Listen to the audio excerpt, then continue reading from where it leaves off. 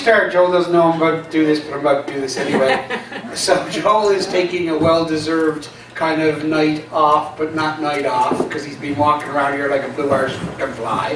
I'm gonna night him for a second, and this is gonna be his night.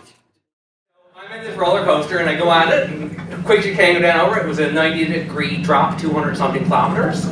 It was really fun. As you can imagine, first time on a roller coaster, face was like, wasn't a good picture.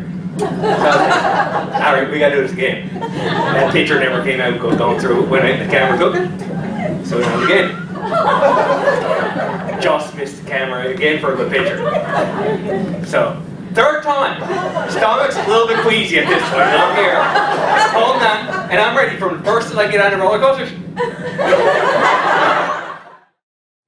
After a few very traumatic relationships that I went through at all, and I finally found the woman I think I'm meant to be with, sort of thing, and she's a Mona Lisa, so I'm blessed to have that, and that girl in my life, and I get to live.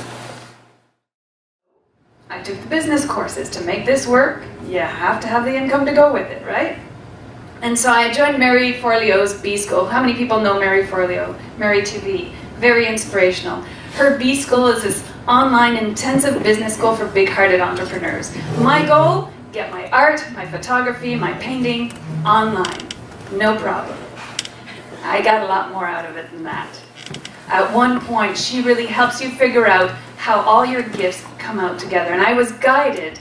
It was time to start talking about my visions and start using my intuitive readings to help other people. Here's what I've come to understand. I am thunder and lightning.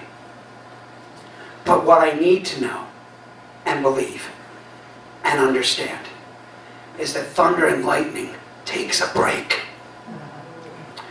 Thunder and lightning doesn't keep thundering and lightning, because then it wouldn't be noticeable. It would be like, can you just stop the freaking thunder and lightning? It just keeps going. We are also entitled to feel sad and hurt. The difference is we can't live there. You don't stay there, but you go through it, you experience it, and you move through it. That's what I've learned at the bottom. That's what I part of getting back up. And you know, we're also live in a society that's very justifiably jaded.